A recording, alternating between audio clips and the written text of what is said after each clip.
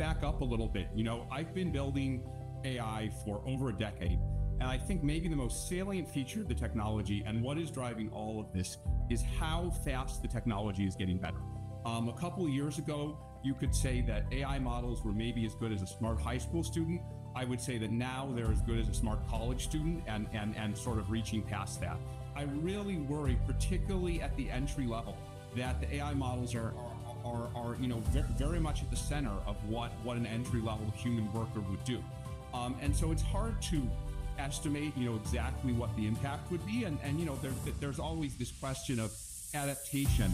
And these technology changes have happened before, but I think what is striking to me about this AI boom is that it's bigger and it's broader and it's moving faster than anything has before. And so compared to previous technology changes, I'm a little bit more worried about the labor impact simply because it's happening so fast that yes, people will adapt, but they may not adapt fast enough. And so there may be an adjustment here.